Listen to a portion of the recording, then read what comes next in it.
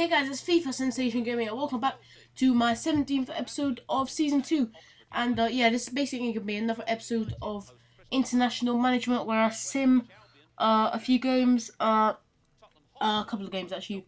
And as you can see, Anthony Brandisevich is here as basically said he's happy with the recent chances he's been getting, considering his age and the fact he has a lot to grow. You know, if I start playing him regularly, he's going to get to the high 80s by the end of this series, if I keep playing him, that is.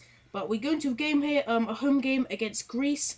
Lukaku scores on the 4th minute to make it 1-0. And we should really be beating teams like Greece because they haven't got the strongest side. They've got a few good players, Samaras and Papadopoulos, and players like that.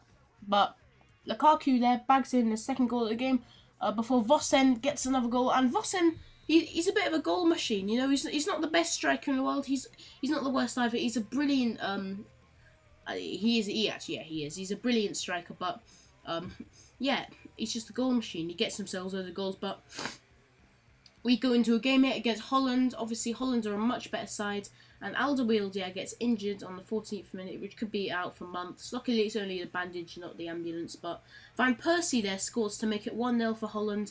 Arguably their best player, but yeah, they're actually playing Van Dijk or Van Dijk, however you want to say it, which is good to see him be successful for the national side. But it's still 1-0, 80th minute. Then De Jong, it might have been probably Nigel De Jong, scores to make it 2-0, and yeah, that finished. That was the game that finished, and yeah, I hope you enjoyed this episode. Just send me a couple of games. And yeah, like, comment, subscribe, and peace.